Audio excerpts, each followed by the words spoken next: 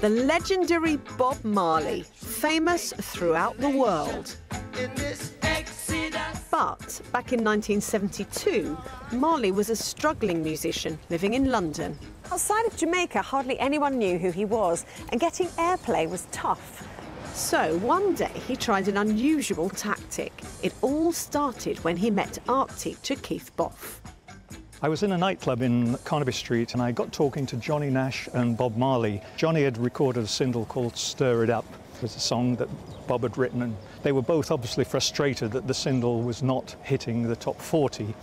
And I suggested, why don't you guys come down to the school in Peckam where I teach and do a performance for the kids, and you'll get them easily to buy your record. Did you really think they would show up? Not at all. But surprisingly, they did. And today, Keith's back at his old school. Now, the Damilola Taylor Community Centre. As we approached the doors, Johnny, Bob and myself, we entered the games hall, and there was tumultuous clapping and cheering. I am so jealous. I'm a total Marley fan. I had my camera with me. It's the kind of story that if I hadn't, no one would believe the story. But I've got some great pictures to show you, Carrie. Here's... Oh, my goodness. That is fantastic. Johnny was sitting on the left, and Bob, wearing the beanie hat, is here on the right of the picture. Look at the kids' faces. They just can't believe it, can they?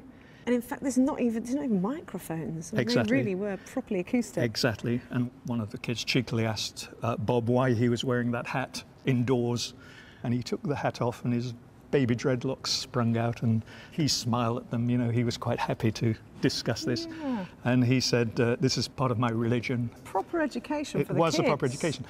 A lot better than double maths, right? Exactly. It's been a long, long time. One of the songs played that day was Stir It Up. We've invited Marley fans Desta Zion and John Blood to recreate the performance on the same spot. And now you are here, I say it's so clear. And we've traced two old boys who were at the gig, Terry Curzon and George Dyer. George. How are you? Okay. Stir it up. Little darling, Seems like yesterday. Yeah. But it was it was a great gig. Yeah. And they told people, but I don't think they really believed me. You know, sort of like, yeah, Bob Marley come to your school. Nah, you know. But he did, and it was fantastic for them to do that. I push the wood, then I blaze your fire. Elated, in a word. There was a point when we were in the playground and Bob was coming towards me, and our eyes met, as if to say, Menor, which means I know. It's a kind of deep thing, you know. There was something special on that day. I won't never forget that day, no. After the performance, on the way back to the car, he saw a group of students playing football and started showing them some of the skills that they had with football. Oh, look at this. I watched him keep the ball in the air with his foot, with his knee, and his guitar. Look at the kids as well, their faces. The ball eventually went over to Johnny Nash, the Texan, and he kicked the ball as hard as he could, and it disappeared over the terraced houses. You must have been the coolest teacher out there. For 2 weeks, I was a bit of a folk hero, yeah.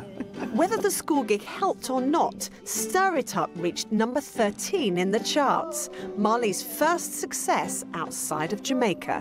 So stir it up.